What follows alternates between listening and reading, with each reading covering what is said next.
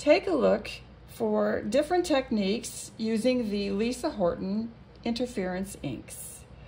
Coming up next on Catherine Paper Art. So I'm experimenting with the Lisa Horton Cloud 9, the interference ink, and I'm just presently going to emboss on some black cardstock. So if you know about the interference inks, you'll know that they look like one color on white cardstock and a totally different color on black cardstock. So it looks like it's purple, and it would be if I embossed it onto white cardstock, but it will be the green color on the black. And I'm planning to do multiple colors and see how this comes out.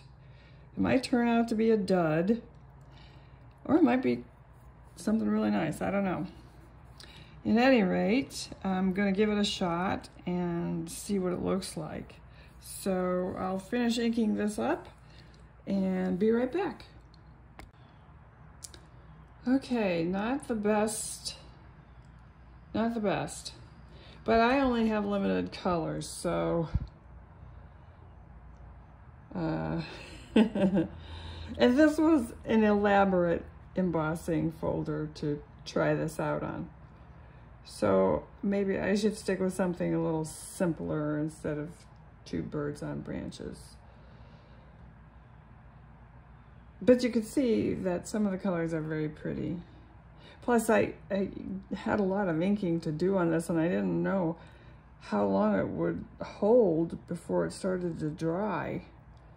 The first color that I inked were the leaves, though, and they held up, you know, they held up well. The last thing that I inked were the branches and the beaks, and those didn't really come out too well. So I'm going to try a simpler embossing folder. I'll be right back. So this time I'm going to use Simon Says Stamps and Floral Field, and I'm going to do one in black and white. And this is basically daisies or chrysanthemums. And one thing you want to keep straight is which side you want to paint or ink up, because you want the side that's going to be raised. Usually you want the side that's embossed outward. That's the one you want to ink up. So first I'm going to do the white cardstock. And so I'll finish inking this up and be right back. I much prefer inking these with these sponge, the sponge, what do you call them? Sorry. Okay, another disappointment.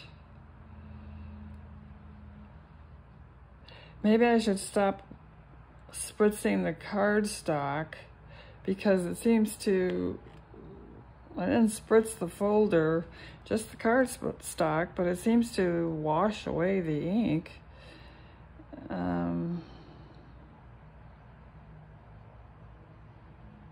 Yeah, so I'll try it one more time. Well, I did not wet my cardstock, and I got the same results, nearly the same results, as my first try, where the petals are coming out white. I don't know why. I mean, I'm pushing the ink in there, so that's not an issue. The embossing folder is definitely getting inky coverage. So, I don't know. this is not so successful. It was a success when Lisa Horton did it in her video. So, I don't know. I'll be right back. Because there was so much ink left over, I ran a black cardstock through it, and you can see it did the same thing. All the ink gets pushed behind for the most part. And you're left with black petals in this instance, and you can still see that there's a lot of ink left in here, and I don't know why. Well, that's it for my attempts at embossing with this ink. So now I am going to just do some straightforward stenciling, and I'll be right back. So I'm going to start off using the tin tile stencil from Simon Says Stamp.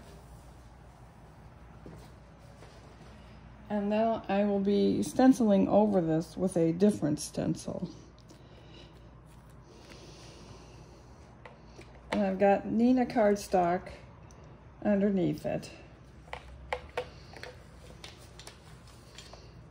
And I'm going to start out with the Opal Blush Shimmer.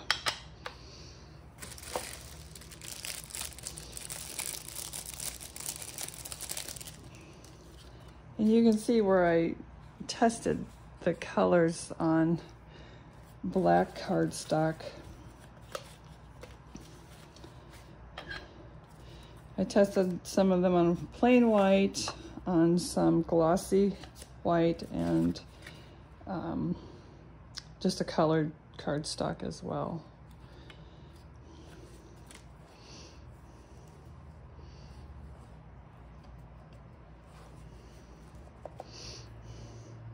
I like using these sponge daubers because they just make it spreading it so much easier. It does get a little heavy if you park the sponge too long, but that's okay because I'm not going for perfection here. I am just going for coverage. And it won't matter so much anyway because I'm going to be stenciling over the top of it. Now the thing I've noticed about these inks is that they really don't blend. They're not, the reason I used, I tried different treatments, like on this piece of cardstock, I tried seeing if they were reactive with anything.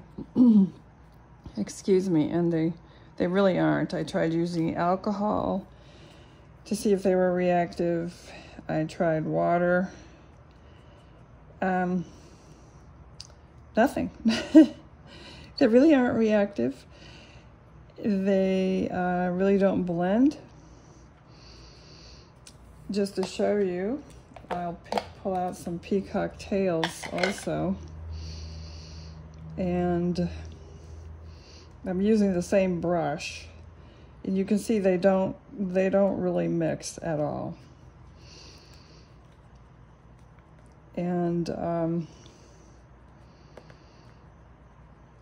so the qualities of this ink are that it's shimmery. So it has the mica built into it. It doesn't smear. Once it dries, it's dried. The mica doesn't lift off of it or out of it. And I mean, it's pretty. And the other quality to it is that it takes on a different color on a different color cardstock, such as a black or dark colors. Looks totally different. So it's fun in that perspective. Okay, so, and it rinses away beautifully. It hasn't stained anything. Hasn't stained my embossing folders. This is the first time I've stenciled with it, so we'll see how it washes off. But I'm fairly certain it's just going to wash off beautifully. All right, so I'll rinse this and be right back. Okay, I'm going to use the Simon Says Stamp Daisy Bouquet stencil next. And, whoops, I'll close this up. I am going to use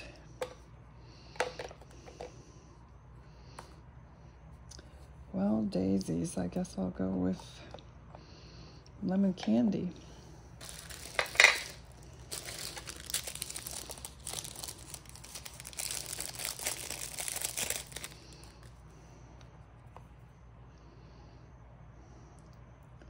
It's a little hard to read. Oops, oopsie, oopsie.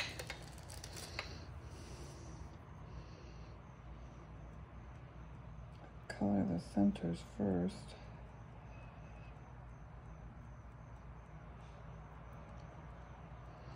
Well, anyway, I will finish inking this up off screen. One thing is the ink really saturates brushes. Probably does the same thing on the sponge applicators, but the green especially, this brush is just loaded. Could just be color specific, I don't know. But anyway, I'll finish this off screen and be right back. I changed my mind. I don't want to use yellow for the daisies. I'm going to use Golden Sun, which comes out a reddish color ordinarily, like this. We'll see what it looks like on the blue, because I see that the green centers have gone purple,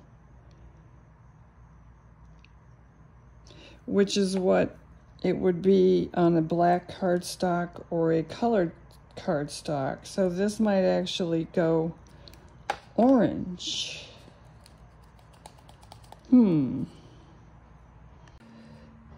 So here was another attempt, and it is a dud also.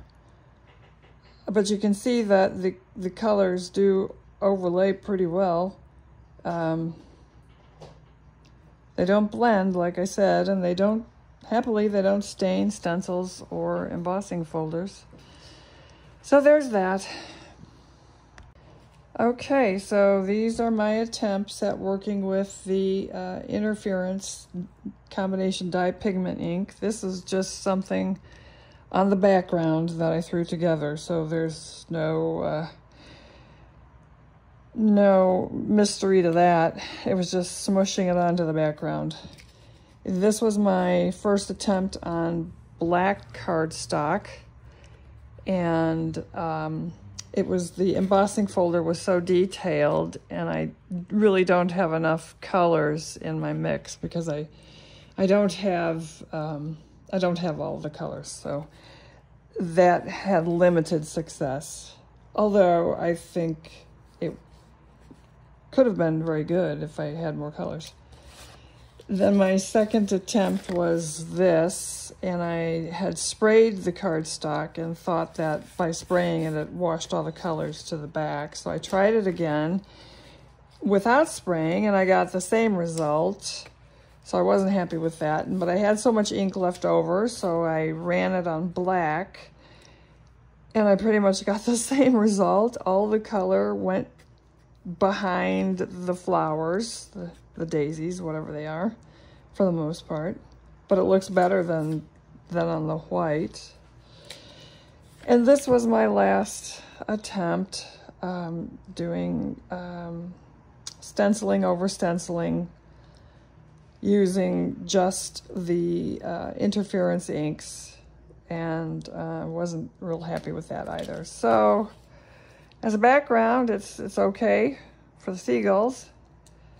And I just used 2 blues. I did this off screen, so nobody really got any. It just was just smushing inks on here. That's all it was. So I decided that it would be better for me to come back in and finish off some details with a detail brush. And so I did that with the birds, and I'm now doing that with the cherries.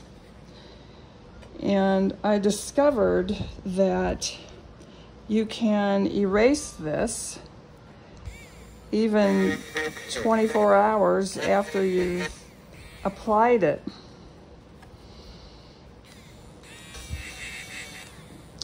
So that's good to know that you can erase this ink, because if you've overshot your, if you've made a mistake and you put the ink in the wrong place, like I did here, you can remove it. So that's good to know. And being able to come back and add more detail where I really want it is a benefit also. So I'll come and finish off their breasts and touch up their heads and clean this up a bit better. And I'll go ahead and mount it. So I'll do that off camera and be right back. Okay, here are 2 cards that I made with the interference ink from Lisa Horton. And I think they came out pretty nice, actually. And so, as I said, you can erase the ink even after 24 hours. And you can somewhat layer it on top of another color. So that's good to know. So I hope you liked the video, and if you did, please leave us a thumbs up. Thank you for watching.